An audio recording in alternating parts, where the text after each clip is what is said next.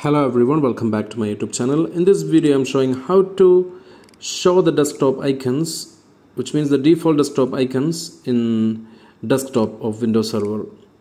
So first of all, we have to click on the start option and search for icons, or you can also search directly show icons, and after that click on everywhere. Make sure it's everywhere so that it will give you an option show or hide common icons on the desktop. So click on that one and you can see there are 5 options already, and recycle bin is the only one which is selected. You can customize which icons you need in the desktop and click on apply and OK.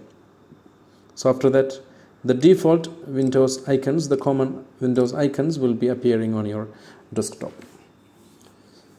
So I hope you understood the video, guys. Thank you for watching. Subscribe the channel, click the bell icon for notification. Take care. Goodbye.